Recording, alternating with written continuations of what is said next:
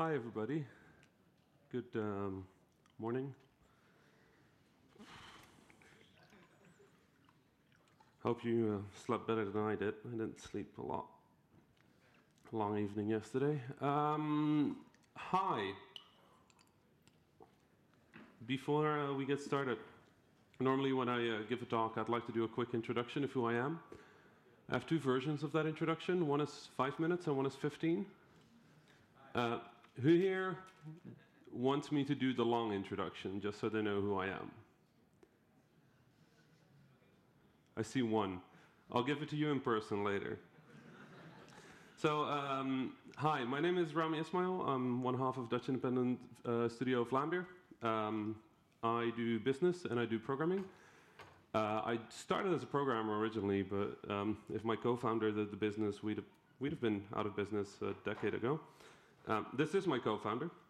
He's our designer, and JW and me have made quite a few games since we started. We're best known for Super Crate Box, but also for Gungots, Ridiculous Fishing, Luftrausers, and most recently, Nuclear Throne. Me and JW met at a university. We both went to the same university to study game design and development. It didn't go well.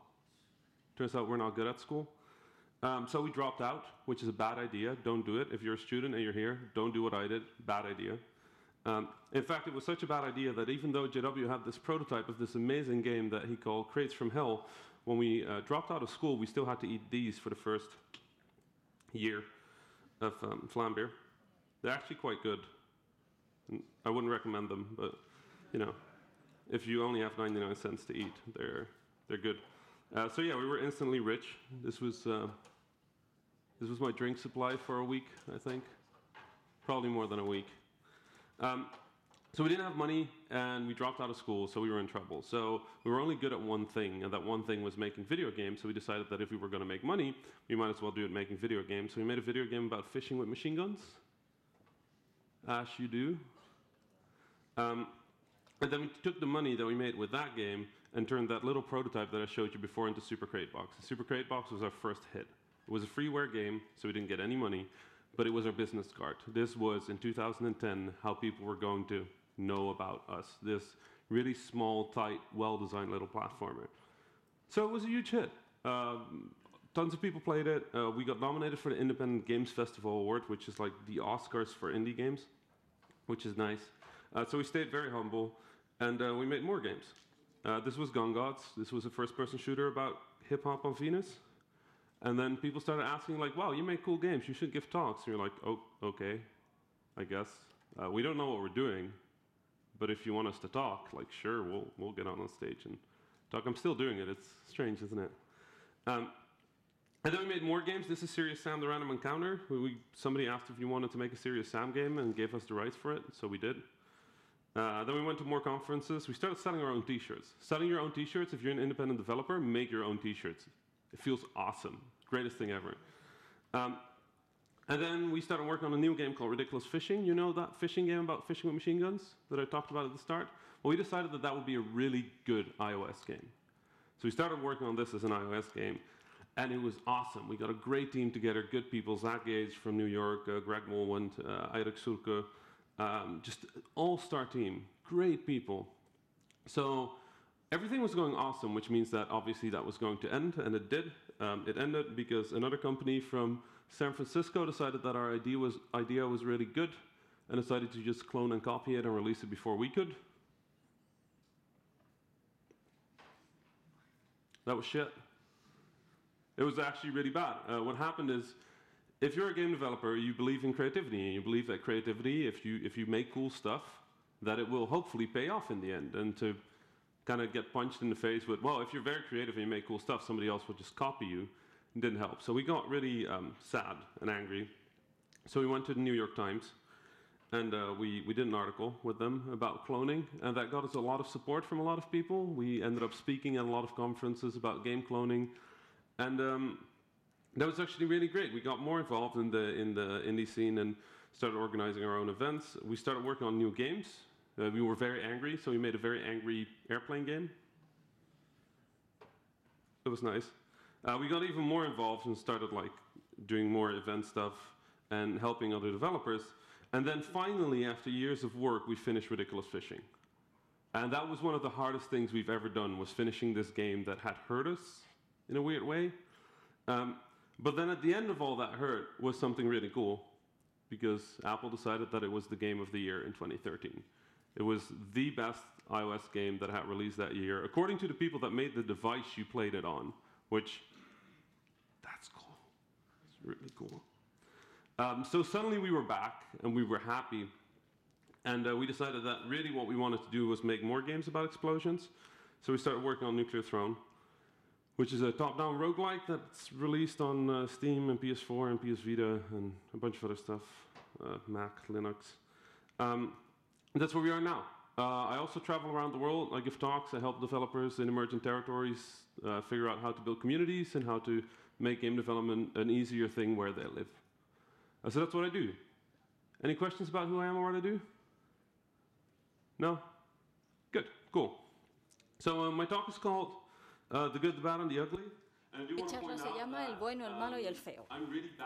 Y la cuestión es que a mí se me da fatal enviar títulos a eventos, o sea que al final el evento me ha puesto el título y me encanta, o sea, estoy encantado y les doy las gracias. Siento ponerme serio a estas horas de la madrugada, pero bueno, es el bueno, el malo y el feo. Y me gustaría hablar de una cosa feo que he visto en las noticias hace un par de días cuando venía para acá. Esto os va a doler 3 minutos y luego volvemos a la charla, ¿vale? Porque antes me gustaría hablar de esto. El día que venía para acá me enteré de esto, y es feo. Y pasó en la escena del desarrollo española. Me gustaría hablar de esto un momento. Luego pasamos a la charla, de verdad. Unas desarrolladoras intentaron organizar un evento para mujeres junto con King Barcelona, y hubo tal acoso que al final acabaron por cancelarlo.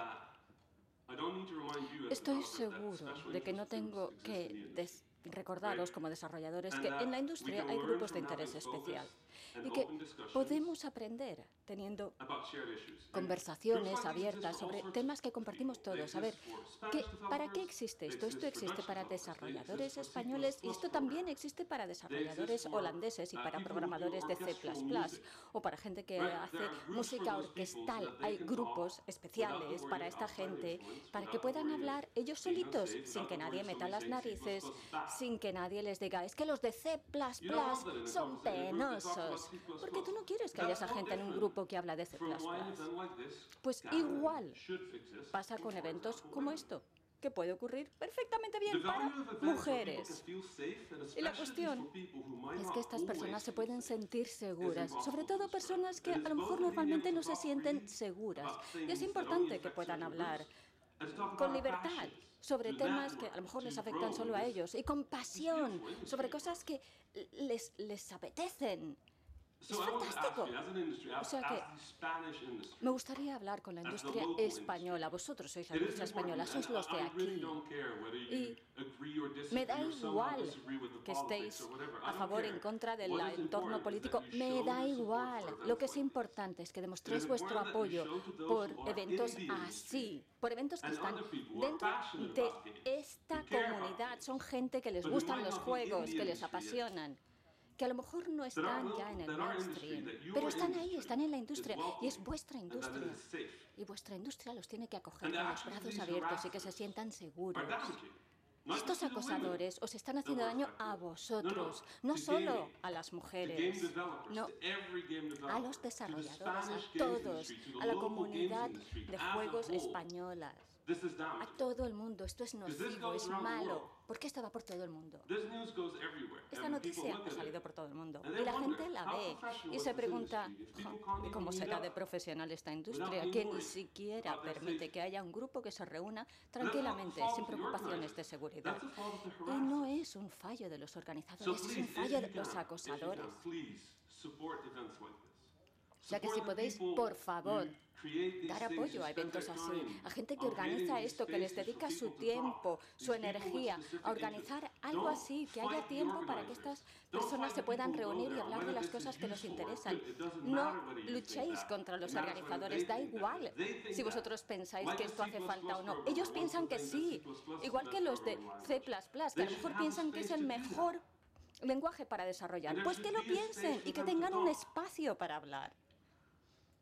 Ellos probablemente se han planteado las implicaciones morales, pero da igual, o sea, no podéis apoyar el acoso, ni indirectamente. La comunidad de desarrollo está abierta a todo el mundo, todos y cada uno de vosotros habéis luchado hora tras hora para estar aquí, para hacer juegos de vídeo, estar orgullosos de lo que hacéis. Todo el mundo tiene que poder sentirse así, todo el mundo tiene que poder sentirse que nuestra industria va a estar ahí para defendernos a todos y cada uno, que vamos a luchar para que se respete a la gente que tienen menos poder, menos visibilidad, que nosotros vamos a estar ahí para apoyarles a su trabajo, a sus juegos, aunque no los entendamos, aunque no nos gusten, aunque nos importen un pimiento. Deberíamos demostrar que tenemos curiosidad por los juegos que no existen todavía, pero que podían existir, las voces que podrían estar y no están todavía, porque somos desarrolladores de juegos, somos el futuro de los juegos, no el presente. Creamos juegos, nos encanta, por eso estamos... Can happen. And I want to ask you to support what can happen if people have events like this, if people have spaces like this where they can feel safe and talk about their issues and their problems, and they can do it safely. So that is what I ask of you, and thank you for listening.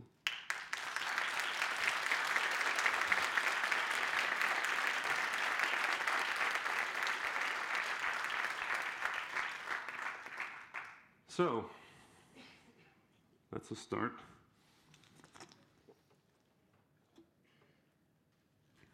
So I went to my dentist the other day, and I walked into the room, and my dentist was looking at a photo of my teeth.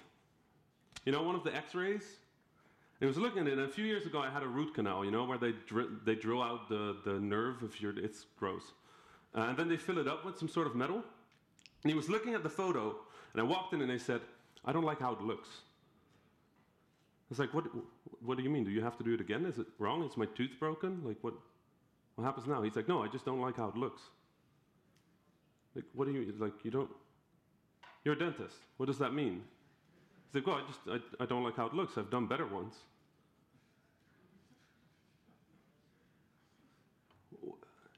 Huh? He said, well, it looks bad. I'm like, what do you mean? He's like, this diagonal. I'm like, what, are you talking about like the aesthetics? He's like, yeah, it doesn't look nice. And that's when I learned that my dentist is an artist. And I never thought about it, but it kind of makes sense. This guy spends the majority of his life looking down people's teeth with like the gross rests of their breakfast. And then fixes it. And that's his job. There's no way you would do that job unless you really care about teeth, right? Like there's something in their life that made them go like, I love teeth. I'm going to work on them for the rest of my life.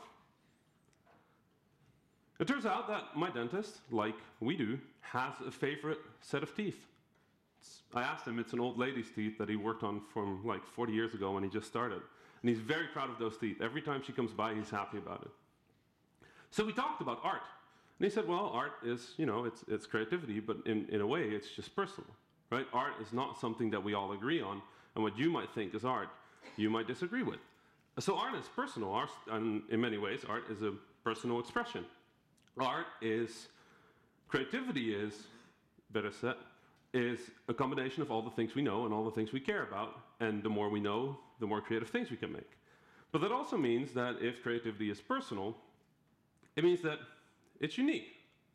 Your art, in many ways, is like a fingerprint. This is mine, you don't have it. And whatever is in your fingers, that's yours, and I don't have it. I can't make your game, so whatever game you make is unique. Nobody can make it. Even if you try to clone something, the things you decide to clone are unique to you. When I try to clone Flappy Bird, The thing I was really interested in was whether the bird actually speeds up when it falls, and it turns out it doesn't. And then I was done cloning because I figured out what I wanted to know. But it was fascinating to do. Other people clone Flappy Bird to earn money. And other people clone Flappy Bird to add a skin of Mario and then sell that and then get a DMCA from Nintendo because they don't like that. Everybody clones their own way. Everybody creates their own way. Now, a fingerprint can't really be anything. I'm a programmer. I'm sort of a business-minded person. I'm a practical person. So when I look at things, I like to see systems. Like when you all sat down here in this room, I wondered why you all sat where you sat. Why are there so many people up front that are like sort of scattered out in groups? Like a lot of people leave 2 seats next to them. Like, is that human? Is that psychology? Why does that happen? Why do we sit apart? There's 2 seats, there's 2 seats, there's 2 seats. Everywhere. It's just a human pattern. And I look at the room and that's what I think. And that's how my brain works, because I'm me. And I hope for you all that your brain doesn't work that way, because my God, it's tiring to do that every time you see a room. But everybody has their own fascinations and obsessions. And I always feel that great creative work shows that fingerprint. If I show you a bunch of games, you should be able to figure out who the creators are. This one is easy. I interviewed this guy yesterday. This is Fumito Ueda. And he makes games about, as he said himself, touch, about interaction, about communication, about failure to communicate. He avoids language.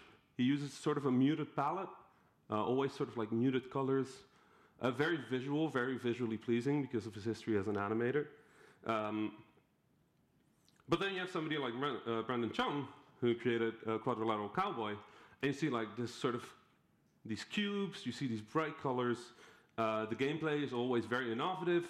He tends to use movie-like structure. It was the first game where I ever saw a smash cut in gameplay.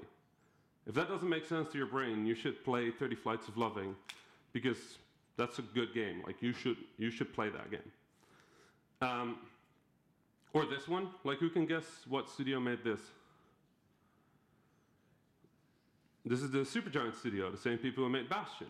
And I mean, even if you don't know this game, but you know Bastion, you should be able to pick that out, or Transistor, because it's the same style. It's the colors, it's whimsical, it has atmosphere. It has somewhat traditional gameplay with a nice twist on it. So I talk about this a lot, and I often get the question, well, how do I find my fingerprint? And I've got good and bad news for you. The good news is somebody will tell you. Like, you're not going to find it yourself. Somebody's going to come up to you and tell you. The bad news is, to get to that point, you have to create a lot, and somebody has to actually give a shit, which those are pretty hard. The idea that you create your own fingerprint is as nonsensical as that you create this fingerprint. You don't. It grows on you, and then you can scan it, you can check it, you can look at it. You can't create it. It's similar when people say, like, oh, you just have to make inspiration. I'm like, what does that mean? You just got to make inspiration? Like, I've sat in a room desperate for inspiration for days, and it doesn't happen. And sometimes I don't need inspiration because I'm on a holiday, and it doesn't stop happening. Like, you don't make those things. They kind of happen.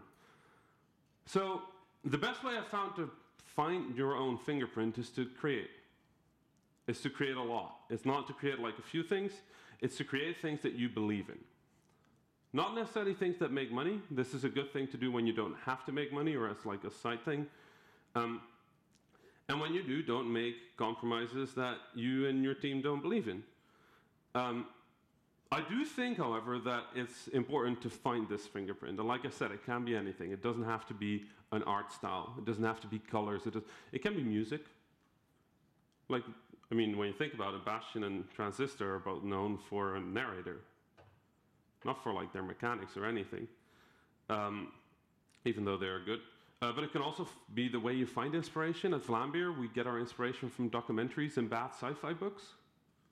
Just as how our process works, we'll be watching a documentary about fishing, and then we'll be talking about duck hunt, and then we make a game about fishing with machine guns.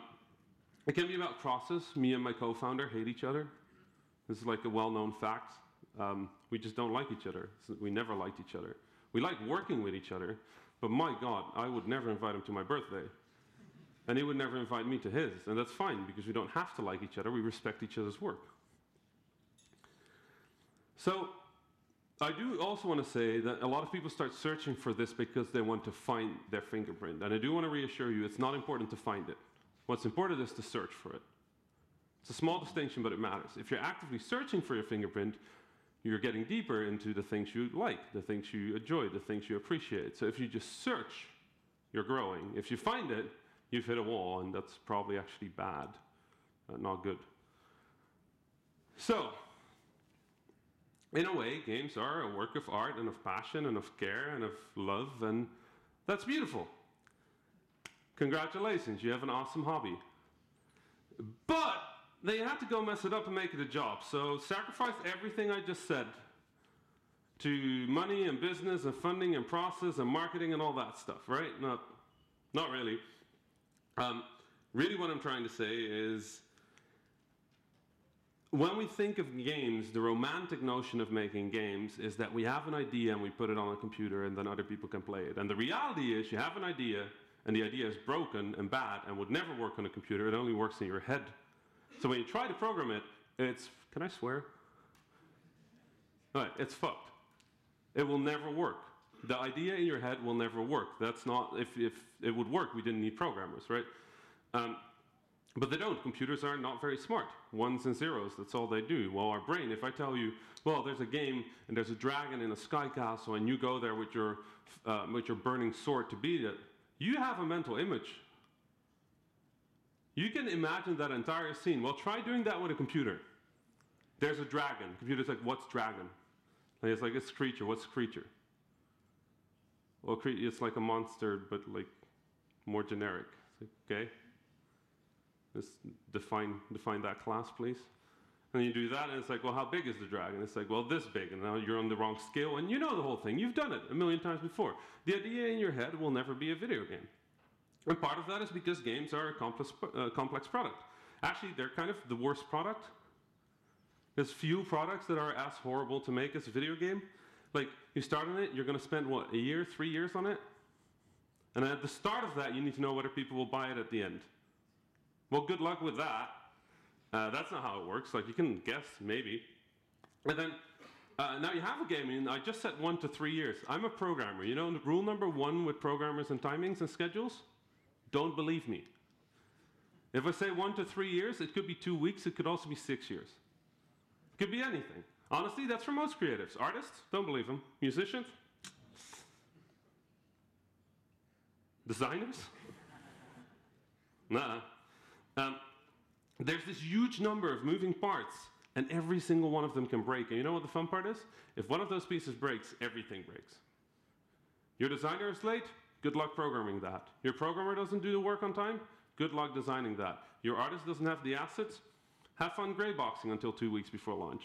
Your writer forgot to write the script? Oops. Your writer wrote the script, but your designer changed everything. Have fun. This is our job. It's a giant clusterfuck of just things we do to ourselves. It's not because we're bad at our job. It's just that games are complex. They're unpredictable. Like, code is unpredictable. Code is a horrible... We're tricking...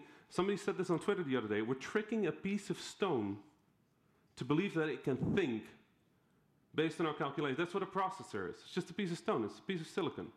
We're telling it, well, here's a bunch of zeros and ones. Put a dragon on my screen. That's our job. It's ridiculous. If somebody told somebody that this was a job back in the Middle Ages, they would have said it was sorcery, that we could make stones, make dragons. That's our day-to-day job. It's kind of awesome when you think about it. And then, even if you get everything right, by the time you're done, you know what's hit now? It's not Minecraft anymore. No, it's PlayerUnknown's Battleground. Too bad about all the blocks you made, but it was zombies all along. You know what? If you start on a zombie game today, if you're going to take 2 years, you're going to be too late. Shit, if you're making a zombie game today, you're too late. Because if PlayerUnknown adds like zombies like they did, then we're done. So, yeah. Games are actually really bad products. It's just not a good idea. They're like this huge logistics problem. We're like trying to balance resources and money and time and people and features and problems in our market. And then we're working with some of the most complex, most rapidly shifting, most unpredictable things in the world. Humans. Technology, creative, humans, industry, commercial. It's like if you try to explain to somebody why we do this job, you must sound out of your mind. And you are. but you're passionate, so that's fine in many ways. Now, there is absolutely a strength and limitation. And I'm sure you've heard that before, that all of these things are fine because they can help the creative process. And I agree with that. But I don't agree that that's just something you can say, limitation is good. No, limitation is good if you choose to use it.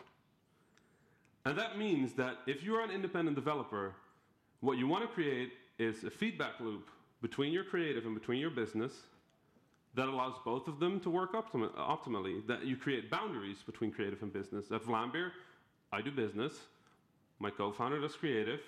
If we're arguing about design, he has final say. I will not argue if he says this is better. If it's a business decision, I get final say, and I don't care what he says. Well, I do care, but I'm probably not going to listen because I don't like the guy.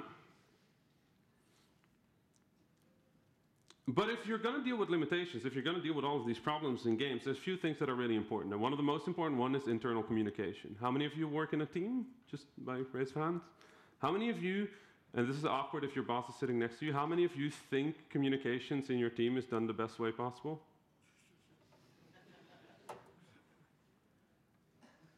Is he 0? Going once? Going twice? 1. Are you the boss in the company? Oh, okay. 1. Turns out that communication is really hard. But what's important is that if something goes wrong, that you're communicating. Not when it goes wrong, no, when it becomes a possibility that it can go wrong. If you are having problems with your resources, if your launch date shifts forward or backward, let your team know. If you're the producer, why would you not? Just tell them, hey, listen, there might be a possibility that we're going to have to cut these features, so make sure that you kind of handle this. And then you just leave them to mess around, right? But at least now they know. That's important. If you're a designer, if you're a programmer and you find out that what you're trying to implement is actually going to take 2 weeks instead of 3 days, let your producer know. If you're a freelancer, let the person you're working with know that things are not going to work out. And if you create that method of communication, that honest, open communication about a process, it can actually be very powerful. There's a reason game jams work so well. They're bad ideas. Like I said, games are complex, and now we're going to make them in 2 days. But you know what's great about that? Everybody knows it's 2 days. And everybody knows that at the end of this is not a commercial project. You know what comes out of it? Beautiful things. Game jams create some of the most interesting games. Not even commercial games, but just 2 days of creativity can create amazing things that you almost wonder why we do anything else but game jams to start our projects. And the only reason is because it's limitation wielded properly. If you can wield limitation, if you can use it in your process, it can be very powerful. What's also important about communication is that if you go to your designer and you go, thank you so much for the past 4 weeks of work. Also, I fucked up a deal, so we only have 3 weeks left. Can you cut everything again? That will destroy the motivation in the team. It will destroy people's fun in their job. And like I said, a lot of why we work, a lot of why we're here is passion. So make sure you keep people motivated and make sure you communicate. That friction, the friction between business and creative, is exactly where you live as an indie.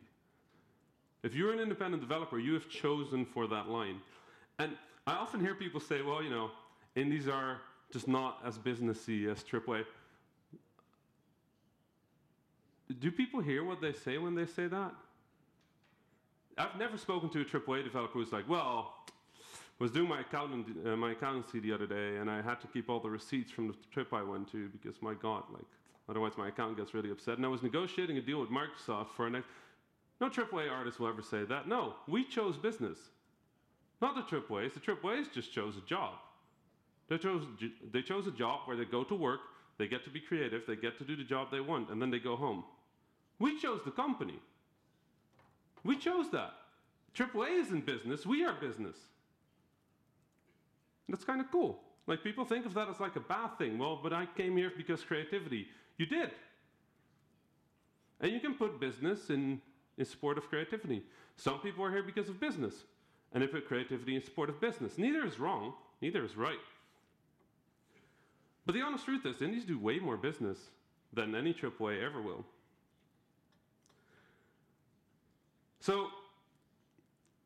The strange thing about game development, because it is so complex, is that a lot of the most common questions that developers have actually have no good answer. A question I get a lot is, when should I announce my game? No good answer. Should I start with a mobile game or a PC game or a console? I don't know.